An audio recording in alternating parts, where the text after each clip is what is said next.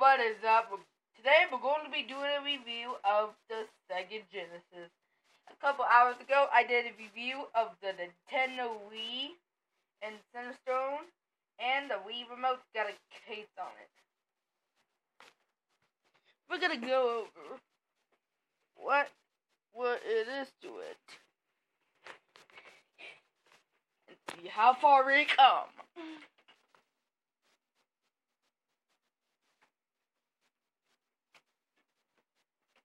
Of course, I cannot plug those in.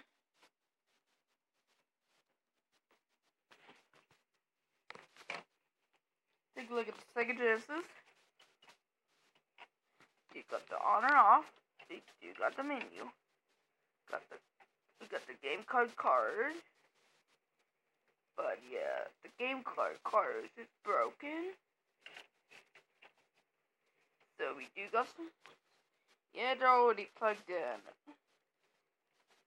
Yeah, we're gonna take a look. Yeah, but just like the other Wii remote, the other Sega Genesis controller is dead. We're gonna take a look at this review of the Sega Genesis controller. I'll keep it linked in the description below.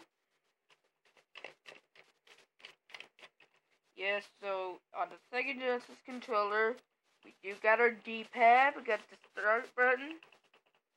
Yeah, but they added a new button. It is the menu button. Got the X, Y, and Z buttons, and we got the A, B, and C buttons. Got the player 1 and player 2 switch. They introduced that. You get the pointer right here, which points to the player. On the back, you do got the battery pack. So this is the second controller. This is the one that doesn't have batteries. That was gave it to you guys. The review of the Sega Genesis. Thanks for watching, and I'll see you again in my next video.